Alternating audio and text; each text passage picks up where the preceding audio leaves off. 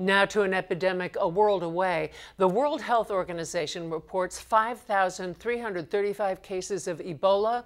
Half its victims have died on its tear through 5 West African nations. At its epicenter, in Liberia's capital of Monrovia, the More Than Me Foundation is running a school for girls, taking them from life on the streets following 14 years of civil war. It was founded by Bernardsville's Katie Meyler. Her international staff was evacuated in August as Ebola spread.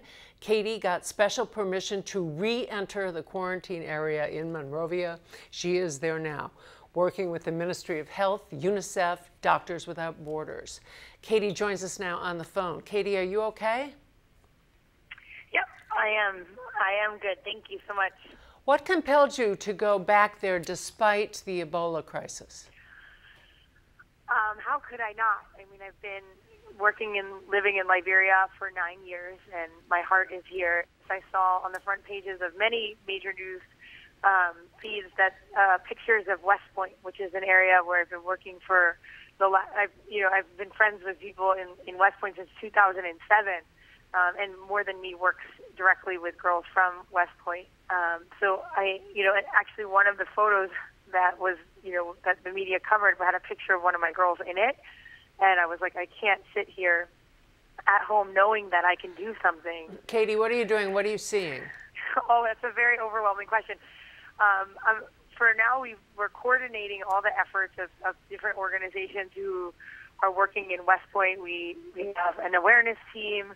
We have a team that specifically checks on our girls 3 times a week, checking their temperatures, making sure that they have everything they need and that they understand what to do if someone were to get sick.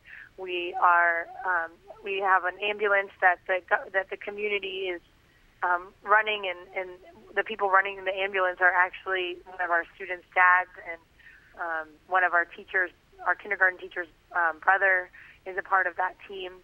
Right now, there's nowhere to actually take. Our ambulance isn't really able to work because there's nowhere to take sick people. All the treatment units are full. So what we just started today was home health care, and our nurse Iris is helped start that up and is leading that team. Has the outbreak been subdued at all? I mean, absolutely not. It's the opposite. I mean, it's growing. You have 10 people sick one day, the next day it's 30, then it's 60. It's just growing at exponential rates. And the World Health Organization has numbers, and it's difficult to know if those numbers are how reliable they are. I mean, the system is. I mean, people die, and it's hard to be able to tell if they have Ebola or not. Like, the testing isn't. They're not all being tested. The dead people or the test results aren't coming back to the community.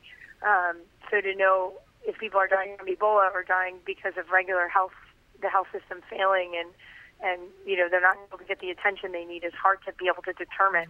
But yes, no, it's definitely not under control. I mean, we're all excited for Obama's promise and what the United States has pledged to do. But the reality is, every single day, this thing is getting worse and getting more out of control. So we need people to act fast.